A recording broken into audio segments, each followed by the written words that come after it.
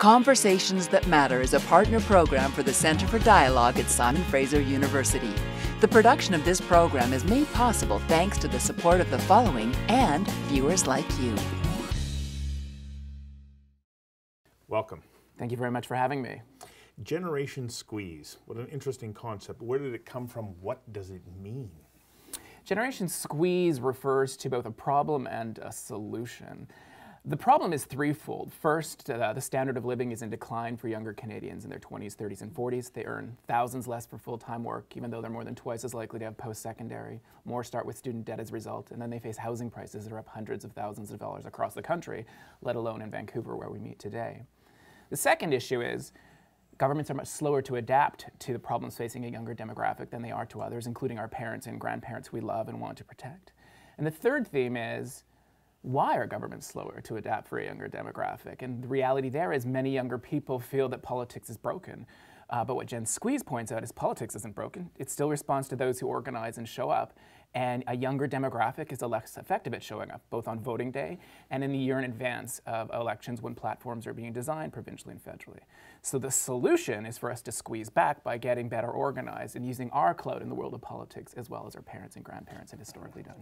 Okay, before we get to that, let's talk about how we got to this situation where you have this group. And when we talk about generation squeeze, we're basically talking about people who are about 30 and younger. Am I right, or does it reach a little higher up the age scale? Yeah, it reaches higher than that, to be honest, because one of the data points around which we are organizing Generation Squeeze is when are people having young kids today? How do we capture the generations raising young children? And one of the realities of earning less, starting out with larger student debt, and facing way higher housing prices is people delay. And so you're going to commonly find a number of people in their later 30s, early 40s who have preschool-age kids now. And that's a big change from the past, but we're trying to capture that entire demographic. And in addition, the data show that it's people in their 20s, 30s, and early 40s who've experienced either one or both of substantial drop in full-time earnings or much, much higher housing prices. So why is that different than, let's say, in the course of my lifetime? My parents had children when they were 20. I didn't have children until I was in my late 20s. My kids are looking at into their 30s. Life expectancy has gone up, career span has changed, and so on. How is this different than, let's say, 1 and 2 generations ago? Two things.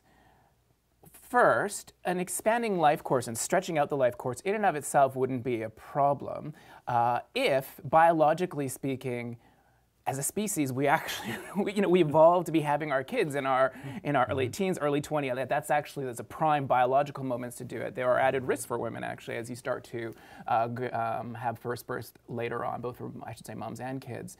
Second, we have to understand what is driving the delay. And partly, actually, it's real commitments to achieving gender equality, which is fabulous. And so you have both women and men wanting to establish their careers more and more before starting their families. You see some evidence that dads are getting more involved when they're starting their families. That's the good news part. Right. But it's been equally driven by the fact that the standard of living has really declined. And so back in 1980, the typical 20-something-year-old was more likely to be coupling up, living with a spouse, a partner, a loved one, whatnot, on their own. But today, the typical 20-something is more likely to be living at home with their adult parents. And that just shows the challenge of establishing one's financial foundation in this country from coast to coast. And that doesn't reflect a younger demographic being lazy.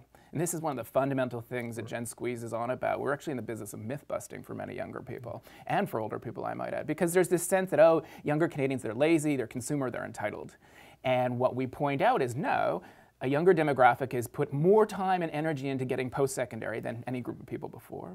They're then willing to land jobs that pay less than they did a generation ago once you adjust for inflation. They're willing to delay starting their financial foundation and delay starting their homes because they're willing to work years longer to cobble together a down payment. And then they work months more to pay the average annual mortgage. So what's put young people in this position when they enter the workforce?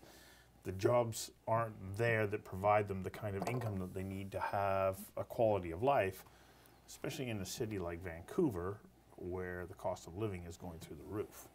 Yeah, well, there are multiple factors. Let me pick three to be brief. The first, the returns on post-secondary today still help you outcompete someone who doesn't have post-secondary. And so indeed, it's young people who are not having post-secondary more often than not who will be most challenged.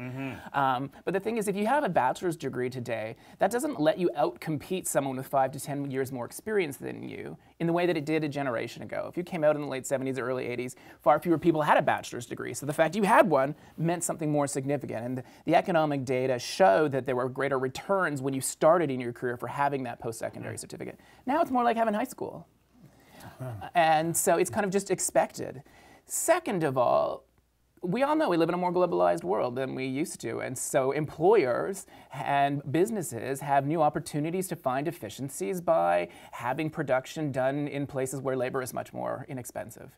And as a result, that creates a dampening influence on wages here, and so we see that play out for a younger demographic today in ways that simply weren't a reality a generation ago. And then I think the third piece just simply is the cost of living. And oftentimes, we will talk about it in cities like ours in Metro Vancouver, where, one of the big pressures driving housing costs is a sort of influence of foreigners. And the data are to some degree confirming that and also raising questions. But here's the fundamentals. Across this country in 1976, there were about 22 million Canadians. And we were less likely to live in our big cities. You flash forward to today, there's 36 million of us, and we're more likely to live in our big cities. That creates some pretty straightforward supply and demand factors, especially in urban settings where the geographic space horizontally is reasonably constrained, which is why more and more we are looking skyward to find our homes to try and create more space. And as the homes are getting higher, regrettably so are the prices. I got you to hang on for just a second while we take a quick commercial break. We'll be right back. Conversations That Matter is a not-for-profit program made possible thanks to the charitable support of the following and from viewers like you. Please visit conversationsthatmatter.tv and help us to continue to produce this program. So back in 1976, what was the average amount of time that somebody had to work to save enough money to have a 20% down payment versus today? In 1976, a typical 25 to 34-year-old lucky enough to land a full-time job had to work 5 years to save that 20% down payment on an average home. If you take that same scenario, and you'll have many young people say, but it's harder to land a full-time job today. But just say, I'm going to compare those who've been lucky enough to do so. Now across the country, they have to work 12 years to save that 20% down payment. In Metro Toronto, they have to work 15 years. In all of British Columbia, they will work 16 years. In all of British Columbia? All of British Columbia, the provincial average. That's higher than Toronto? That's higher than Toronto. And then in Metro Vancouver, where about half the population lives, one will have to work for 23 years to save a 20% down payment on an average home. Let's say you start saving when you enter your working career. 23 years later, for most people, they would think, well, I'm just about done. 23 years in, you're buying your first house? Yeah, the reality is more and more young people in the Metro Vancouver region are simply not setting their sights at an average home. So the average cost of housing in Metro Vancouver now is $813,000. That's not for a house, that's for a home, or often a condo with a balcony. So of course, many young people who make, in our province, $9,000 less for full-time work than did the same age person in 1976. It's our province that has had the biggest hit in full-time earnings of anywhere in the country. Is that adjusted earnings? Or yeah, is that's it adjusted for inflation. $9,000 less. Yes, for full-time work, the typical young adult, 25 to 34 in this province. If we're not attracting young people, what is the potential danger to a metropolitan area like Vancouver? More and more I worry that our region is at risk of becoming a generational ghost town. And by that I mean like the ability for a young adult to make her or his way in this region in any way that approximates what we thought was becoming the norm just a few decades ago is now coming further out of reach, and is more like a mysterious thing that you kind of see in the background, but we're not going to see much longer. You are seeing young people feeling, even when they're talented, well-educated, landed decent jobs, maybe even at a Hootsuite, who then finally say, but even Hootsuite can't pay me enough to actually make a go of it here. And so we are pushing that labor force out with risks to, one, how over a few decades from now do you sustain the vibrancy of our economy in this region? And more generally, how do you keep an intergenerational space where you have young adults caring for their aging parents, you have aging parents caring for their grandchildren? These kinds of things are being squeezed, no, that's not, I was going like this, squeezed, I guess strained. Stretched and squeezed. Stretched and squeezed in ways that are challenging for the region. There are long-term consequences if you are not, continually refreshing ideas and talent and people, and the economy, I think, starts to miss out on a wide range of opportunities. It starts to miss out on a wide range of opportunities, and it starts to actually put at risk its sustainability. Sustainability also is a social issue. And right now, we have ourselves a little bit diluted, I would argue, by lovely rankings in The Economist, which showcase Vancouver routinely being in the top 5, sometimes the top 3. Occasionally, I think we were even the top city on the planet to live. And the people who are writing those articles must never talk to anyone in their 20s, 30s, or 40s who I would actually identify this being the city on the continent that's more challenging to make a go of it than anywhere else. So what are our solutions? I think it begins to some degree with having a little bit of a reality check at the individual and collective level in government. I was in the budget lockups in February for BC and found myself really tuned in as the finance minister was talking about what was and what was not in their budget in terms of thinking about changing policy with respect to housing. And I was caught off guard when the finance minister routinely said, look, we make housing policy for the province. We don't make housing policy for a couple of neighborhoods in Point Grey, Vancouver. And by making that suggestion, we're making that claim, the finance minister, in my view, is suggesting housing unaffordability is only really a problem in a select few neighborhoods in this region. But that's not the case. Across the entire Metro Vancouver region, you'll only find 15% of homes that cost under $500,000, which is twice what an average home used to cost, and actually provide 2 bedrooms. Wow. And this means it is not, housing unaffordability isn't a problem in a few neighborhoods in Point Grey, Vancouver. Housing affordability stretched out through the entire Metro Vancouver region, and by national standards, the entire province. And so we need to start solving this problem with recognitions by decision makers that for a big part of our population, in their younger 20s, 30s, early 40s, newcomers to the province, the housing market's actually broken. This is our second break. We'll be back in just a moment. Conversations That Matter is a not-for-profit program made possible thanks to the charitable support of the following and from viewers like you. Please visit conversationsthatmatter.tv and help us to continue to produce this program. We've been told for decades that your home is your single most important investment, and so it becomes embedded into our thinking that that's what it is. It's an investment. But what you're saying is we have to stop thinking that way because it's driving the market. I'm definitely saying we need to start with the following kind of proposition that housing market supply, homes first, investments second. And that doesn't mean I don't want people to make returns. Think about my mom. My mom's a lovely, about to be 72-year-old woman who was a lone mother for many of my years, made many sacrifices for me, worked really hard, doesn't collect her full pension as a teacher because she had years out of the labor market with me and other challenges. And one of the things that actually gives my mom quite a lot of financial security right now is back in the day, she had a home when I was a young kid. She could afford a home. In fact, she had a home in West Vancouver of all places. Can you imagine? And then we had to sell and we moved to Vernon and she had another home. And she's had another home. And the increases in housing prices over the years has provided my mom and many other people in her demographic with markedly more wealth from housing than previous generations ever reported in this. But my mom's nervous for her kids and her grandchildren because she sees what's benefited her is actually having the exact opposite effect for her kids and grandchildren. For some, pushing home ownership completely out of reach. That as a result, pushing space for her grandchildren out of reach. What does it mean when families can't send their kids out to play in a yard, but they say, go play in the balcony? And it's just a fundamentally different thing. Or go play in the kitchen around me as I've come home from work at 6 o'clock. I'm a bit scattered, but I just love you playing around me as I'm cooking. And so my mom worries about those kinds of things and or weighs people down with remarkably heavy debt loads that the governor of the Bank of Canada likes to occasionally take pot shots at. So back to what's our solution. If investment is one of the driving factors, we know that people flip homes, but the province has put in measures to say if you sell your home within 2 years, you are going to pay a capital gain that you wouldn't when it's your primary residence. You're saying in reading your report that that's not good enough.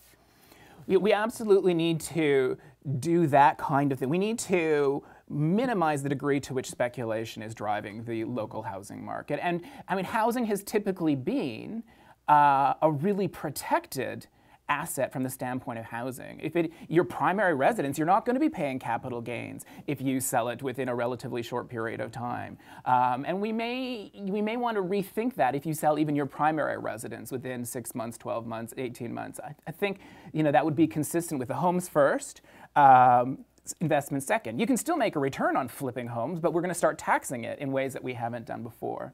And so we need to contain housing prices. But here's the rub. Because we need to contain housing prices, that's different than saying we want housing prices to drop. Because housing prices to drop puts my mom and other people who've been in the market for some time who are counting on those that home equity for their own retirement security. Like, they don't want it to drop. That would create a great deal of tension. So one of the, I think, really innovative ideas that Jen Squeeze is bringing into the conversation about how do we deal with housing and affordability is we say, the problem may start with housing. The solution may not need to be housing policy. So imagine if suddenly in this city, it weren't the case that when you're starting your family, sharing time at home with a new baby costs the equivalent of losing another year's mortgage payment through parental leave. Imagine instead of losing $15,000 a year from your after-tax income compared to before the baby was born, you only lost $2,000 or $3,000. Boom, that's a big savings that could help you with this year's mortgage payment. How do you make that happen? Now that's a policy change that's completely in our grasp. I mean, if we don't like the fact that parental leave right now leaves people with tremendous hits to their income, we could say, internationally, most countries do it better than we do. They have more generous benefit levels. They have slightly longer benefits. They reserve some time to make it more feasible for dads to get involved, even though dads are lousy breastfeeders. Like, we could do that, which would be good for families with kids, and then relieve some of the financial pressure that comes with that moment in life, which then they can reallocate to saying, I'm going to deal with this harder housing issue. And similarly, with childcare. Do you see that as a government policy, or industry also has to pay for it? I think in this particular case, what we're talking about is using our general revenue more effectively to invest better in things like parental leave, better in things like child care services, make sure those things don't cost the equivalent of second and third mortgage payments when people are at this really expensive moments in their life and facing really high housing prices. So it's a collective rather than the individual. Because as a small business owner, I go, I don't know how that I can handle that. Well, this is precisely it. I mean, I don't think we can expect that employers, large or small, in and of themselves have to be primarily responsible for increasing wages to keep pace with housing prices that are growing far, far faster than is economic growth. And so, given that we don't want to strain our employers in that way and hold them entirely responsible for that problem, we need to say, okay, one part of the competitiveness for our employers in this country is to say, how can we help you have fair but competitive wages? And one way to do that is at expensive moments in people's lives, we use our collective resources to bring some of those costs down. So that's the costs around family, childcare, maybe transit to some degree. We already do that with respect to medical care, which helps us outcompete the United States. Right, because we recognize that as being an issue that affected people, and collectively we came together following the model of Tommy Douglas.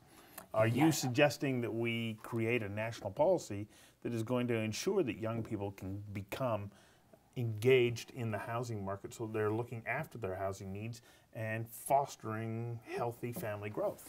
Well, I'm glad you raised Tommy Douglas. I actually, more and more, I turn my attention back to the history books about what was going on in Saskatchewan that led to a Tommy Douglas back in the day, and what does that tell us for contemporary society in Canada. And one of the things I find interesting is that the history books show that, back in the 30s and 40s, it was difficult to find a doctor that you could afford anywhere in the country. We hadn't built our healthcare system yet. But the problem, it turns out, was especially acute in Saskatchewan.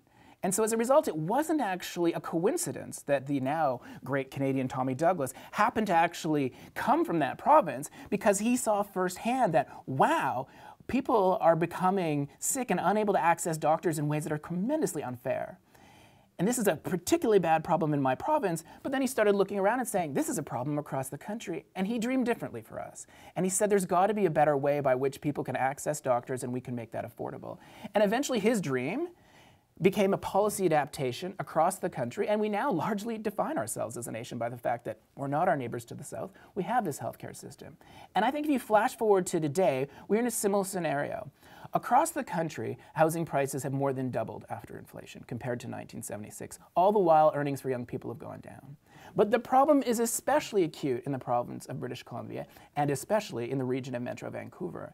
And I think just as back in the day, Tommy Douglas saw a problem in his region and then dreamed differently in a way that spread a solution across the country, now we need people to dream differently about what's happening in this region and spread the learnings across the country so that we once again make this country a place where you can start off and have hard work pay off in the way that it used to. Because right now, hard work's not paying off nearly as it did, and it's constraining families, and it's making young people feel at risk of failure. Our final break before we get to the exciting conclusion about, what are some of the solutions here. We'll be right back. Conversations That Matter is a not-for-profit program made possible thanks to the charitable support of the following and from viewers like you. Please visit conversationsthatmatter.tv and help us to continue to produce this program. We sit here and think, oh, we're this anomaly, but Seattle is under many of the same pressures that we are. Are they experiencing these same kinds of problems? Not to the same degree. And here's one of the things that Generation Squeeze is actually pretty honest about. Nowhere have we ever suggested that every generation always deserves an improving standard of living. I mean, it's kind of the American dream, the Canadian dream, but nowhere is it written that thou shalt always have a better standard of living than your parents. Gen Squeeze is willing to concede, actually, younger Canadians are probably going to have to suck it up and do with less, make less for their hard work. But the thing that frustrates us is that in Canada, we've had a proud tradition of building and adapting public policy in the past to solve problems facing entire generations that individuals cannot work themselves out of alone. Mm-hmm. And that's the piece where things seem to be breaking down right now. Yeah, but does that not come back to your earlier point about becoming politically engaged and active? And are we starting now to see that with the election of Trudeau, the swell of support by young people behind Bernie Sanders? Partly, yes. No, the answer to the problem is absolutely getting organized in the world of politics. That's absolutely the solution. And partly, I think we're seeing some early signs of that in the election of Justin Trudeau, maybe with what's going on with Bernie Sanders, although it's kind of ironic that there's such a young demographic seeing Bernie Sanders, which is one of the older people, I think, running for office right now, as the savior. But let's just leave that part aside. Right. I work in the School of Population and Public Health at the University of British Columbia. More often than not, you think about health as about what are the surgical techniques or the pharmaceutical drugs that we're going to create to help a particular individual body become healthier after it's become sick. And what I do in the School of Population Health is think about, we need health interventions at the body politic level. Because right now, we know politics responds to those who organize and show up. And when we have great groups like the Canadian Association of Retired Persons lobbying for decades on behalf of an older demographic, we have this conduit by which we can take good research evidence and have it filter into political parties across the ideological spectrum. And as a result, it's been more likely to come into government budgets and policy works, which is why Global Age Watch ranks Canada as one of the very best places on the planet to grow old. But by contrast, there's never been a similar group wanting to build clout and advocate on behalf of younger Canadians in the world of politics when they're in their 20s, 30s, and 40s. And as a result, we haven't had that conduit for research evidence to make its way into provincial and federal budgets. And so groups like UNICEF rank Canada as one of the worst industrialized countries on the planet when it comes to raising families raising young kids. But now enter Paul Kershaw and Generation Squeeze. I wish you all the best of luck. I thank you for coming in and doing this.